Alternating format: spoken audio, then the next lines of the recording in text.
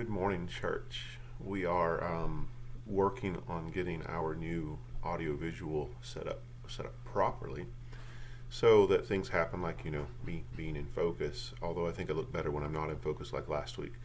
But until then, we're going to go with the old-fashioned setup. The video quality is not quite as nice, but it makes things like focusing a little easier until we get things set up. Today is the first Sunday of Advent. And Advent is that season of the Christian calendar that is about waiting. And if there's ever been a year that illustrates the need for Advent, it is 2020. A year when so many things that have happened that are just far bigger than us, far bigger than our ability to control and to deal with on our own terms. And so we enter into this season of waiting with a reminder, just very quickly, that Advent is like going to the gym. The Christian calendar is like going to the gym. We are in this season exercising spiritual muscles that we will not only use during the season of Advent, but will be used throughout all of life. That is the point of working out, to make life easier. And so we are those who live in between the times, like Israel, which is the part of the story that we focus on during Advent, awaiting the coming faithfulness of God. We are those who live between the first coming of Christ and the second coming of Christ, the making of the promise, the beginning of the kingdom, and the fulfillment of the promise, the fulfillment of the kingdom in its finality. And so we are those who have been called to faithfully anticipate God's promises and God's faithfulness. And Advent reminds us that to do that, we have to be intentional about it. I want to begin our first week of Advent in 2020 in the book of Job. Of course, you're all familiar with the book of Job. Job is that great epic poem of the Old Testament. Scholars will debate about whether or not it really happened. It is valuable to us either way. Job is a righteous man, and he finds himself in a situation where a variety of tragedies befall him. Everything that is important to him has been taken away, because Satan is convinced that in the opening chapters of Job, if all of these things are taken away, Job will simply curse God and die. And so Job is in a situation where his children have been taken away, where his wealth has been taken away, where everything that he holds important has been taken away. He has reached the point to where even his wife encourages him to go curse God and die, to kind of give up on the project. And Job, yet through all of that, remains faithful. And so at the beginning of Job, when everything is taken away, Job goes to the town dump, to the trash heap. He sits down in sackcloth and ashes, and he begins to mourn. He begins to lament. He begins to try to puzzle out what is going on. And our text this morning in Job 17 is one of those moments of lament as Job works things out with his three friends. And I want to take time just to read Job 17 this morning. Job, who's lost nearly everything, says, "My spirit is broken, my days extinguished, the grave mine. Surely mockers are with me, and my eye looks on their rebellion. Take my guarantee, who else is willing to make an agreement? You've closed their mind to insight, therefore you won't be exalted. He announces or denounces his friends for gain, and his children's eyes fell. He makes me a popular proverb. I'm like spit in people's faces. My eye is weak from grief, my limbs like a shadow, all of them. Those who do the right thing are amazed at this. The guiltless become troubled about the godless. The innocent clings to his way. The one whose hands are clean grows stronger. But you can bring all of them again, and I won't find a wise one among you. My days have passed. My goals are destroyed. My heart's desires. They turn night into day. Light is near because of the darkness. If I hope for the underworld as my dwelling, lay out my bed in darkness. I've called corruption my father, the worm my mother and sister. Where then is my hope? My hope, who can see it? Will they go down with me to the underworld? Will we descend together to the dust? So in Job 17, we have in the midst of Job's grief and Job's lament this honestly very dark piece of poetry where he talks about his hopelessness. That line just before the question he poses at the end, I've called corruption my father and the worm my mother and sister. These are terms for death. And then he asks at the end this question that oftentimes we jump straight to, and we're tempted to take it out of context, which is precisely what I don't want to do today. He says, where then is my hope? My hope, who can see it? In the midst of all of the storms, in the midst of all that is going on, in the midst of all of the darkness, in the midst of everything that has gone wrong and everything that has been taken away from me, in the midst of all of my grief and my suffering, where is my hope in the midst of this darkness? Who can see my hope in the midst of this darkness? And we, as the good church-going people we are, want to answer back to Job, your hope is in God. Your hope is ultimately, from our vantage point, in Christ. Don't give up hope. Hold on hope. Your hope is there. But as good church-going people, what we might oftentimes miss, and what I think we need to focus on in this season of Advent, is that in the text, Job asks the question, but the text refuses to answer the question. Job asks, where is my hope in the midst of this darkness? Who can see my hope in the midst of my suffering? But the text can offer no answer for Job. No glimmer of light can point to no hope. Now, of course, later on, it will. If we turn enough pages, if we go far enough, given enough time, hope will make its appearance and things will find some form of resolution, though if we're being honest in the book of Job, not a resolution that we are typically happy with. But in this moment, at this point in Job's life, the text offers no resolution. And on this first Sunday of Advent in 2020, this year where everything seems to have gone wrong, where plagues have descended upon us, where economic collapse has affected many people, where political uncertainty has caused anxiety for many and real-life ramifications for many more, where societal issues have reared their head to the detriment of many, where many of us have lost loved ones, where many of us have found ourselves unemployed. This list of darkness goes on and on and on. In a year like this, I think we need to acknowledge the great gift that Job 17 gives us, that it is okay, that there are moments where there are times where the darkness surrounds us so thoroughly that we can just simply say, things are bad. We can just simply say, it hurts. We can just simply say, I don't see a way out of here.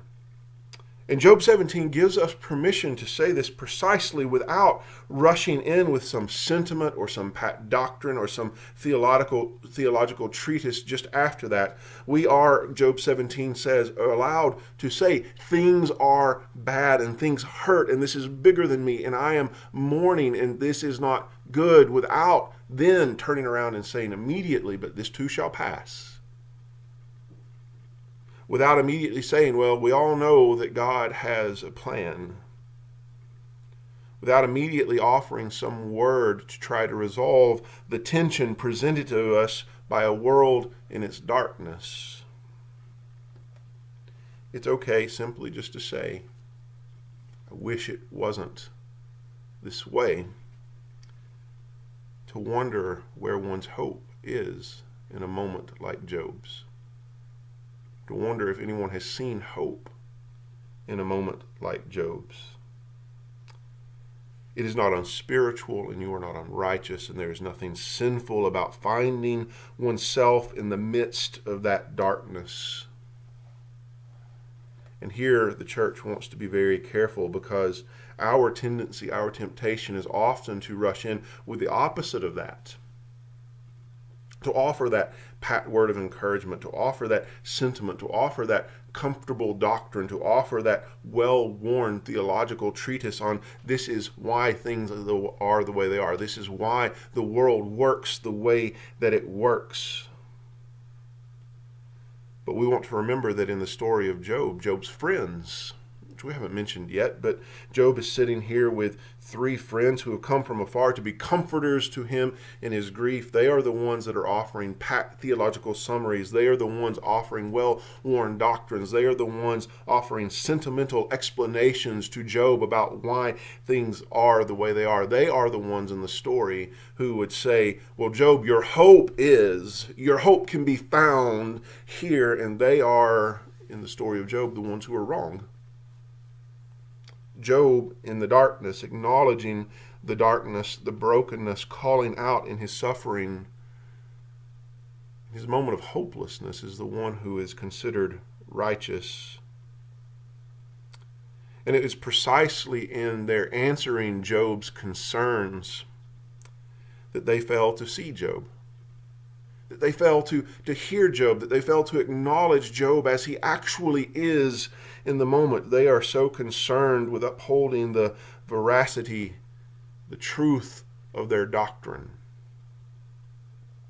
confirming their view of the way the world works, that they completely miss their friend sitting in front of them. They are so interested in saying, well, we live in a world where, theologically speaking, God punishes those who are evil and God rewards those who are good, and therefore, Job, you must have done something wrong, that they refuse to hear Job when he says that he has done nothing wrong to deserve this, that he is struggling in the darkness precisely because of his righteousness. They fail to see their brother. They fail to love their neighbor in the midst of the darkness as he cries out in hopelessness,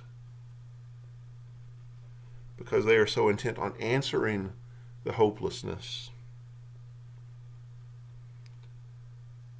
And the temptation here is a real temptation. And the tragedy here is a real tragedy, because we are Christians.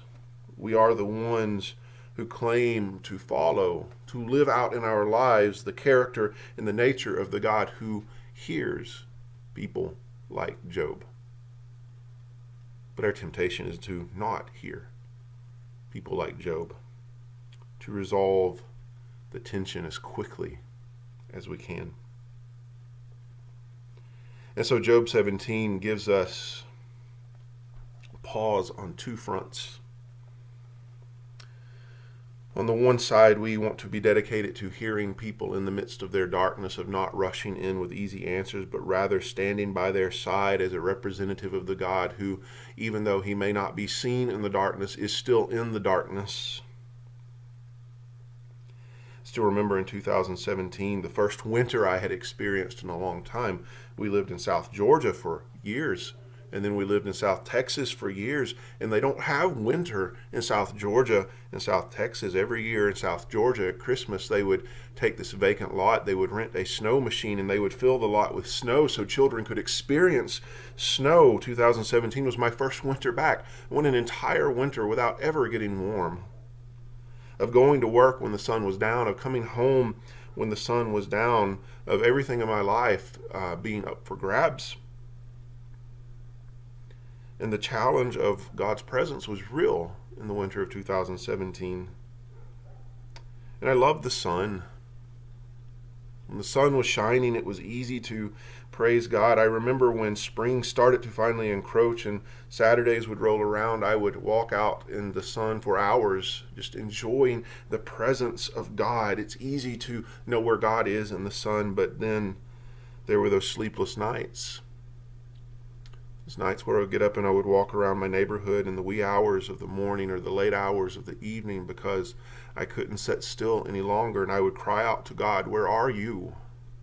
And it was much harder to find God. It was much harder to find hope, to figure out what God is doing, to come to any sort of answer in the midst of that darkness. But the words of St. Patrick's prayer, the deer's breath, the breastplate, came back to me one night as I was walking. And in a part of that passage, what Patrick is doing is he's drawing all of creation in as a witness, all of history in as a witness to the presence of God. And he talks about how we rise in the strength of the radiance of the sun. And I remember thinking, yeah, it's easy to rise in strength, the radiance of the sun as a sign of God's presence. But then At the end of that, he talks about how not only the radiance of the sun, but the earth beneath our feet is a sign of God's presence. And there, as I walked around the neighborhood in the dark, I realized that the ground beneath my feet cried out to the presence of God. God is with us in the darkness. And God would not have us be in the darkness, but there is nothing sinful about finding ourselves in the darkness up against the brokenness of the world. And we must be committed to joining God and walking beside those who find themselves in the darkness when they feel no hope, without dismissing their pain for the sake of being right, without minimizing their circumstance for the sake of having answers, but simply to be there because that is where God is. And so Job 17, in all of its darkness and all of the uncomfortableness that it provides, is a great gift to the church in times like this. Because our normal mode of operation is sing and be happy. Our normal mode of operation is, how are you doing? I am too blessed to be depressed. Our normal mode of operation is everything is fine. And so we are going to sing upbeat, happy, clappy songs of which there is nothing wrong. But then we find ourselves in moments like 2020, where it becomes increasingly hard to sing praise, where it becomes increasingly hard to say everything is fine, where it becomes increasingly a discipline to say I am blessed, because it sometimes doesn't feel that way. We find ourselves in the midst of the darkness. We find ourselves facing things that are bigger than us. When Job 17 says, it's okay just to acknowledge that. And it's okay just to sit with that. And it's okay not to rush to answers in the midst of that. And it's okay to wait on God in that, knowing that He's there with you.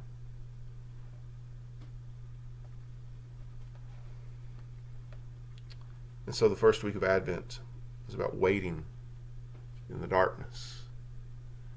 And it isn't just a handy sermon topic. The darkness is very real. And the need to wait is very real.